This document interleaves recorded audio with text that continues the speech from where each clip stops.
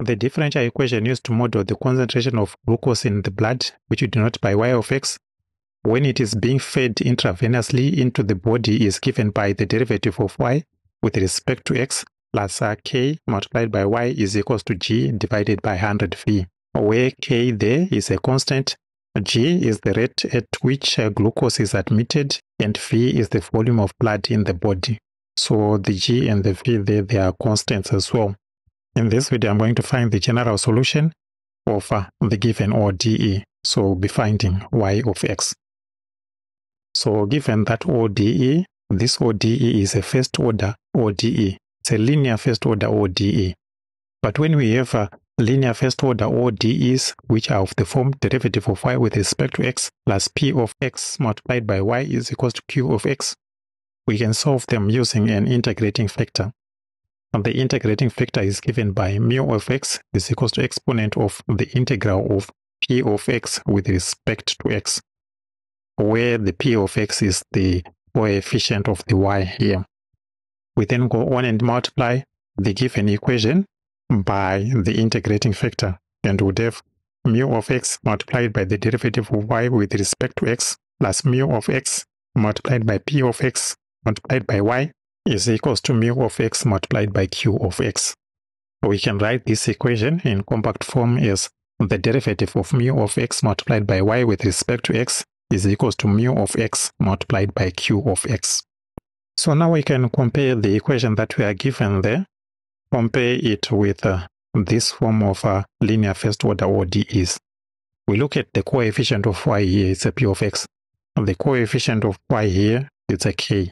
So by comparison, we see that our p of x is equals to k. So we use this p of x to obtain our integrating factor. Our integrating factor there, we say it is the exponent of the integral of p of x dx. Our mu of x will be equals to the exponent of the integral of k dx, just because we are saying the p there is k. The integral of k with respect to x, k is a constant, so the integral of the k there would give us exponent of ax. We do not add a constant of integration when evaluating the integrating factor. The next step is this one, multiplying the given equation by the integrating factor.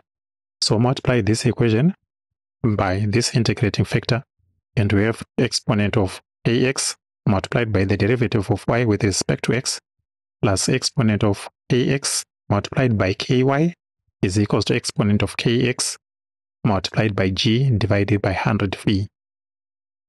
So we can now go on and write the equation in compact form using this one.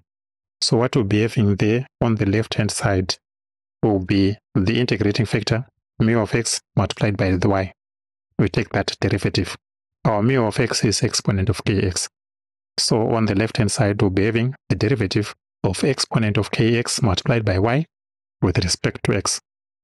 Then on the right hand side we would have the mu x multiplied by the q, exponent of kx multiplied by g divided by 100v. So we now have that equation there. The next step is to integrate both sides of this equation with respect to x and then solve for y. So I can go on and integrate both sides with respect to x. So we have the integral of the derivative of exponent of kx times y with respect to x is equals to the integral of exponent of kx multiplied by g divided by 100v. When you are looking at the integral on the left hand side, this one here, we are having the integral of a derivative of a function.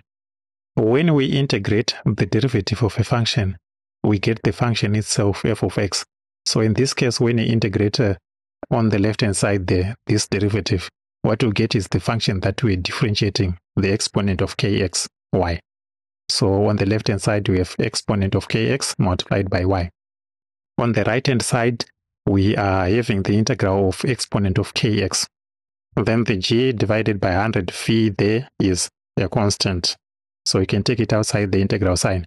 But you know that the integral of exponent of ax with respect to x is equals to 1 over a multiplied by exponent of ax plus the constant of integration c. So this integral here will give us a exponent of kx. divided by k. So it will be exponent of kx divided by k multiplied by the g divided by 100 phi. So on the right hand side, we will have exponent of kx multiplied by g divided by 100 phi times k plus the constant of integration c. Now the next step now is to make y subject of the formula. To make y subject of the formula, we look at this equation here.